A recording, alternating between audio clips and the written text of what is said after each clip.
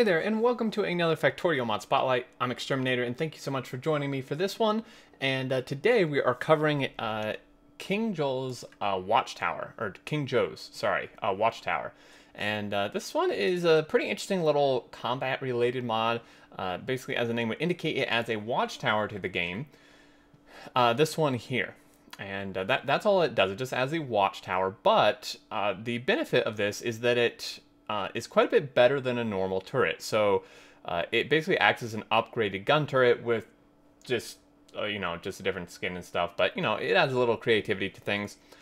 So the main advantage here is the range. It has a very, very high range compared to a gun turret or even a laser turret. The range on this is actually pretty ridiculous.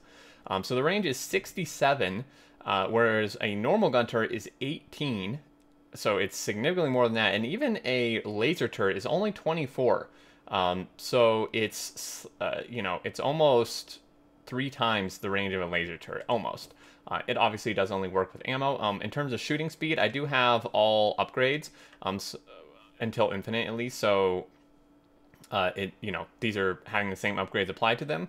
This is a shooting speed of 7.5 plus 11.25 a second.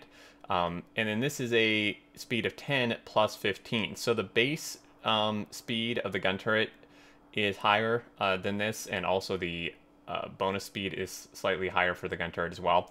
So shooting speed isn't as high. And then the other thing, you can see kind of the visual range there, and then how much area they cover. So if we take a look, you can see if we place it about here, it's going to barely hit the water.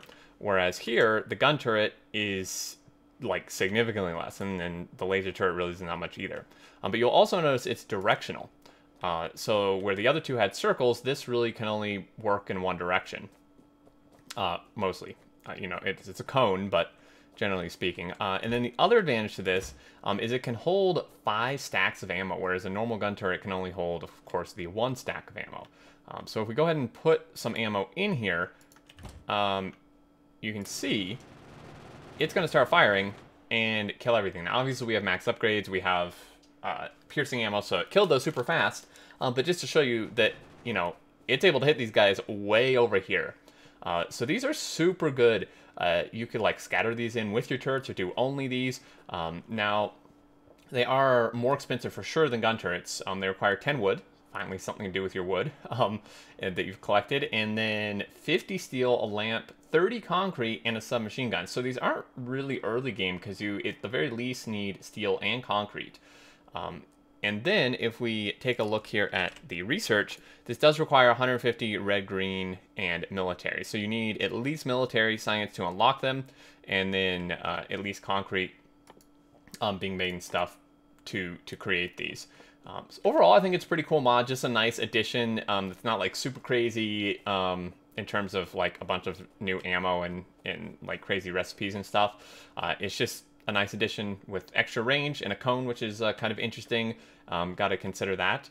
And I just generally like the idea of a watchtower as well. I think that is something that maybe the engineer would like to build, or probably would build. In terms of settings, here we have just the one here, watchtower passable. So basically this is off by default, but it's saying should the lower part of the watchtower be passable, reduces the size of the hitbox and may make enemy melee attacks look strange. So that's off by default. Shouldn't really be an issue, I don't think.